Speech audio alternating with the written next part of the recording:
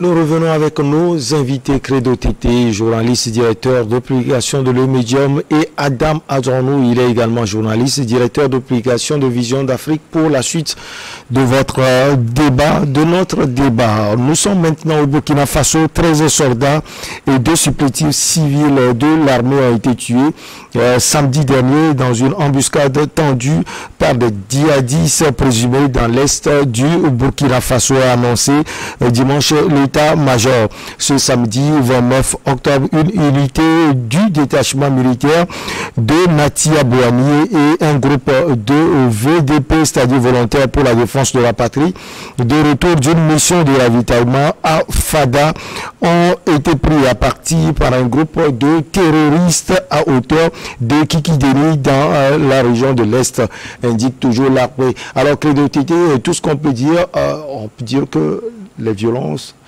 les menaces terroristes continuent toujours au Burkina Faso. Donc, les violences, les menaces, oui. Donc, vous avez utilisé un vocabulaire un peu châtié, un peu poli.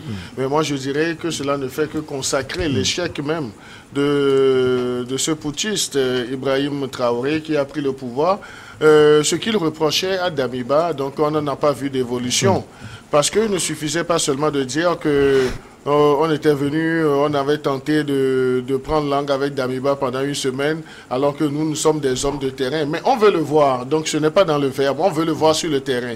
Et les actions, depuis qu'il a pris le pouvoir, donc ça va décrescendo. Donc là, il n'y a pas de succès. Mais on dirait dans une certaine mesure que crescendo également, donc c'est des pertes en vies humaines. Est-ce que c'est à son actif? Est-ce que cela rentre dans des exploits? Non, mais moi je dis que il n'a pas encore les manettes, ou bien il n'a pas compris les enjeux même de ce pays avant de faire ce coup de force pour prendre le pouvoir. Sinon, avec tout ce qu'il avait dit dans la nuit où il faisait les assauts contre le pouvoir, contre Damiba, si ce qu'il avait dit, il maîtrisait un tant soit peu le sujet, donc je crois qu'on n'aurait pas ça. Et il a également défié publiquement ces groupes de terroristes en disant que lui, il est un homme de terrain, donc qu'il va essayer de les combattre, qu'il y a des insuffisances du côté de Damiba. Au même moment, tu as des stratèges, des regradés qui essaient de réfléchir sur la question. Donc moi je crois que c'est trop facile.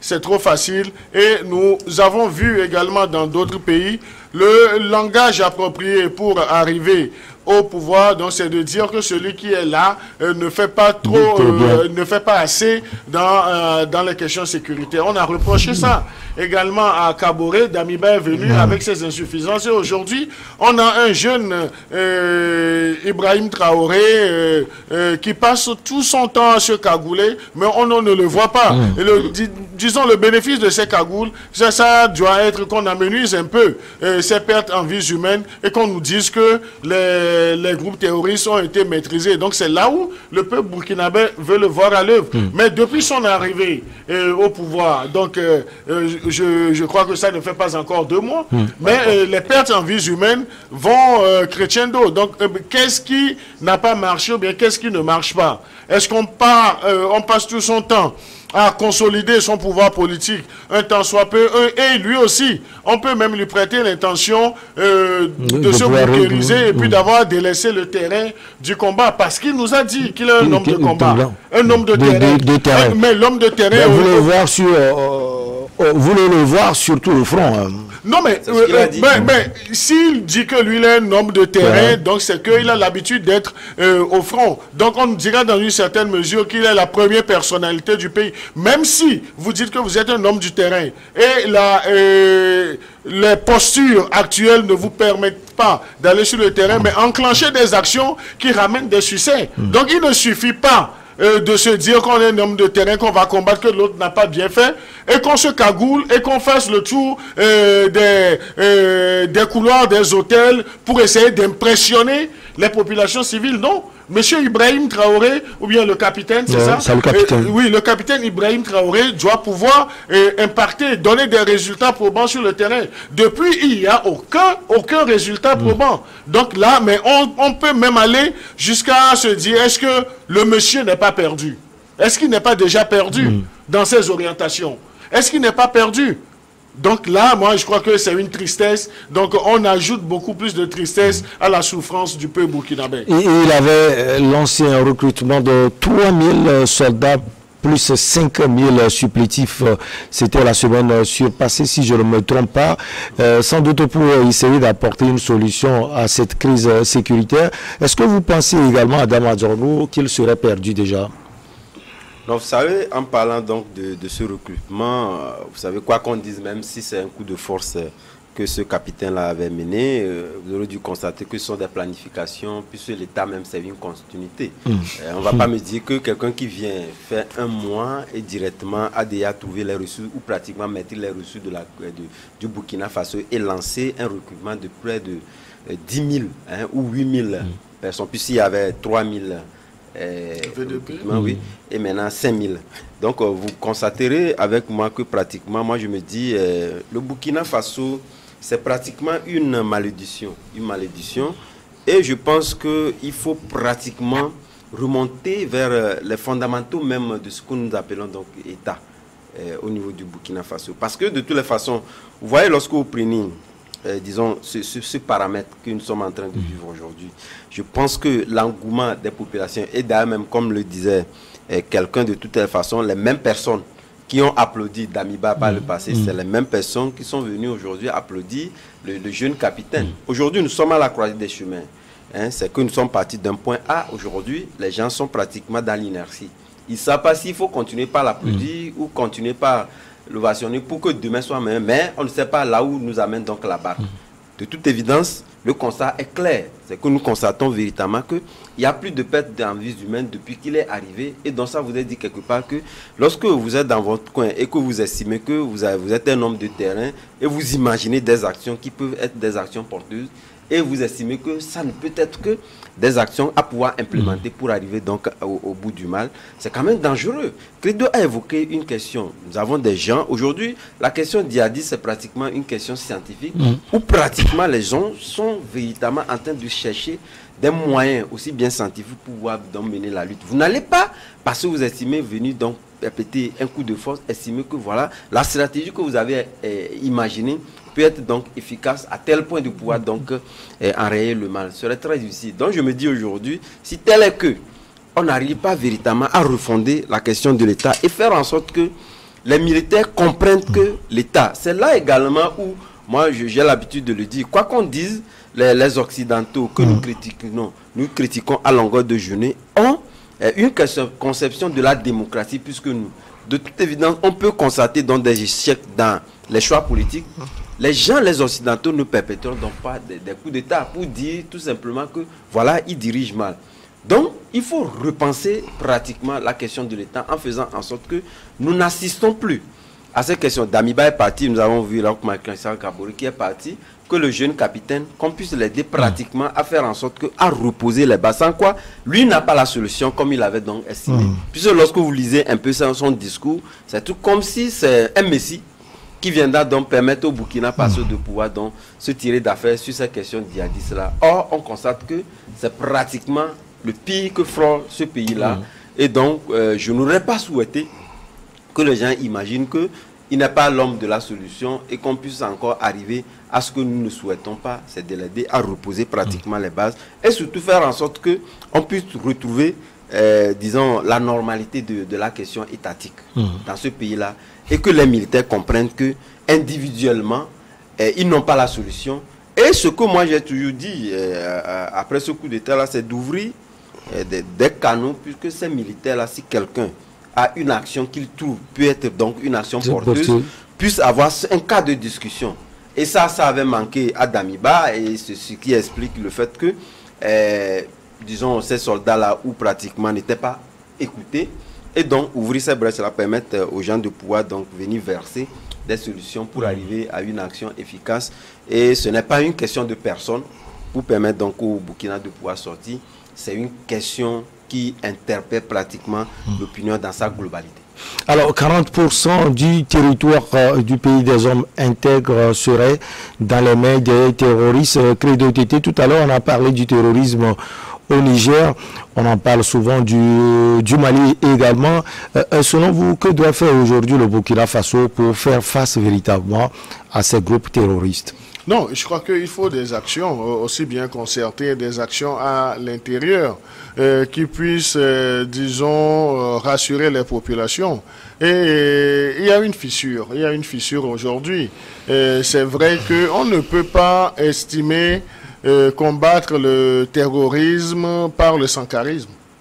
Ouais. Donc ça c'est du verbiage, c'est pour endormir certaines opinions ou bien c'est pour enfumer. Donc là, le combat contre le djihadisme n'a pas sa source dans le sankarisme. Donc il faudrait que ceux qui prennent le pouvoir puissent arrêter ce genre de choses. Et moi, c'est là où je voudrais éprouver le capitaine Traoré. Donc quand il dit qu'il est un homme de terrain, je veux le voir dans ses actions.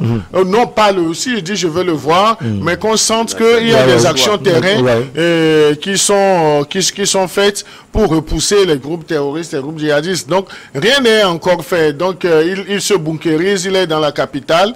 On ne sent même pas qu'il y a des stratégies qui sont développées. Et chaque jour, disons pratiquement chaque semaine, ces groupes terroristes envoient des signaux positifs pour dire nous sommes là, nous existons, nous nous définissons. Voilà, nous sommes là, nous allons vous embêter. C'est vous qui avez clamé que vous êtes un homme de terrain, vous allez nous faire la peau. Mais nous vous envoyons des signaux, donc vous retranchez. Donc si 40% du territoire burkinabé est aujourd'hui hypothéqué, donc c'est déjà trop. C'est déjà trop. Donc, est-ce que dans les prochains jours, on ne parlerait pas plus que ce pourcentage, ce qu'on ne va pas souhaiter au Burkina Faso. Mais il faut que ceux qui prennent aujourd'hui l'habitude de perpétrer des coups d'État, il faut qu'ils aient des mobiles assez valables. Donc, tous surfent sur la question sécuritaire pour dégager l'autre. Parce que peut-être que dans une certaine mesure, parce que nous n'oublions pas qu'il faisait partie de la clique de Damiba, à faire ce coup d'État contre Kaboré, qui est un civil élu démocratiquement, dont ils ont écourté le mandat et dans quelles conditions. Donc si aujourd'hui lui aussi il le fait, donc est-ce que demain un autre ne va pas se lever au bout de 6 mois, au bout de 8 mois, et que le cycle sera un éternel recommencement. Donc à un certain moment, il faut dire non à ces coups d'État. Même si on pense que une certaine idéologie de sentiments anti-français pense que c'est les coups d'État, il faut dégager certains chefs d'État africains. Non, moi je crois que les gens se trompent, ça c'est un leurre, donc ça ne peut pas prospérer. Et ne voyons pas derrière l'échec de nos chefs d'État toujours la France. Moi je dis, la France est ce qu'elle est, mais nos chefs d'État doivent avoir également des visions. On dit, lorsque vous avez une vision, vous devez vous assigner une mission. Et lorsque vous arrivez à déterminer la mission, c'est que vous avez déterminé des stratégies qui pourront vous permettre d'atteindre cette mission pour espérer s'approcher un temps soit peu de cette vision-là. Mais si on voit ce qui se passe même, des hommes en tenue qui ont pris le pouvoir dans 3 pays ouest-africains aujourd'hui, donc s'il faut faire le bilan, c'est vrai, nous ne serons pas cléments envers eux. Les hommes politiques n'ont pas si démérité. Eux, ils ont la force des armes. Mais est-ce que la paix, est-ce que la question sécuritaire est maîtrisée? Alors que ce sont eux. Nos opposants, nos hommes politiques n'ont que, disons, l'arme du verbe. Mais l'arme du verbe est limitée. Vous avez les armes. Eux, aujourd'hui, vous dirigez les actions. Et vous avez les manettes pour activer les choses. Mais vous ne faites absolument rien. Alors, Adam Adjaranou, Qoccupe a touché quelque chose. Le sankarisme, est-ce qu'il peut résoudre le problème sécuritaire au Burkina Faso? On le voit avec Ibrahim Traoré dans l'idéologie sankariste. Également, son premier ministre, Apollinaire Joachim Tiemle de Tembela, qui a affiché carrément qu'il serait aussi dans l'idéologie de l'ancien président burkinabé. Est-ce que les réalités ne sont pas différentes aujourd'hui? Vous savez, c'est un leurre, à mon avis, aujourd'hui, de pouvoir remonter jusqu'à les années 80 pratiquement. Disons que l'idéologie sankariste a porté pratiquement ses fruits. Et quand je dis porter ses fruits, nous étions à un moment où certains pays africains voulaient exprimer un certain nombre de sentiments et ça n'a pas prospéré. Disons, ça n'a pas fait recette. Et pratiquement, vous constaterez avec moi que nous ne sommes plus aujourd'hui au niveau dans ce temps-là. Aujourd'hui, la donne a beaucoup changé et il faudrait faire avec son temps. Aujourd'hui, nous parlons de stratégies ou avec des populations qui savent lire entre les lignes, je le disais tantôt, ou pratiquement lorsque vous exprimez. Puisque de toutes les façons, il n'y a pas grande différence entre ce que exprimaient les Sankari par le passé avec cette remontada liée donc à la question de anti-français qui pratiquement revient, est une question récurrente dans nos pays. Mais au même moment, les stratégies qu'ils comptaient expérimenter pour faire en sorte que les pays des hommes intègres retrouvent une certaine autonomie en se distançant un peu de la France, n'est plus d'actualité. Puisque aujourd'hui, vous prenez, c'est à grands pas que le développement donc, se lie aujourd'hui. Et lorsque vous prenez les moyens qu'avaient donc nos États par le passé et les moyens que nous avions aujourd'hui, la question Sankari ne saurait pas être une question efficace de mon point de vue pour résoudre la crise que traversent aujourd'hui nos pays, pris dans leur globalité. Puisque de toute évidence, on le collait un peu, disons, à la peau cette question du panafricanisme qui en réalité, à mon avis, était un panafricanisme assez limité. Aujourd'hui, ce n'est pas pratiquement le fait que vous exprimez au mieux, disons, la question anti-français, que vous êtes plus panafricaniste que ceux qui, aujourd'hui, l'expriment d'une manière ou d'une autre en parlant du fait que nous devons revoir nos collaborations avec des pays occidentaux. Et ça, je pense que plusieurs pays, et moi j'ai l'habitude de citer pendant le Togo, qui aujourd'hui prend des distances vis-à-vis, qui aujourd'hui n'a pas de limite en ce qui concerne dans Togo diversifie ses partenariats. Même ne parle pas trop. Même on n'entend même pas. Au même moment, le Togo n'est pas aussi confronté à ces menaces terroristes. C'est vrai que le Togo a été touché. En tout cas, une efficacité aujourd'hui positive en ce qui concerne la question de lutte contre le djihadisme ou d'autres questions également. Et là, je pense que nous pourrons constituer normalement un modèle. Nous sommes sur le qui-vive. Nous ne disons pas que nous le connaissons plus que les autres pays, mais au même moment, ce qu'a fait le Togo jusqu'au jour d'aujourd'hui peut être apprécié que de pouvoir rester dans la rhétorique guerrière, en fustigeant donc la France et penser avoir des solutions et remonter jusqu'aux années 80, pouvoir donc puiser des éléments là-bas pour résoudre des problèmes actuellement. En tout cas, de mon point de vue, ce ne serait pas quand même efficace. Allez, Marc, encore une pause puisqu'elle s'impose. On revient pour la suite et la fin. Le Togo.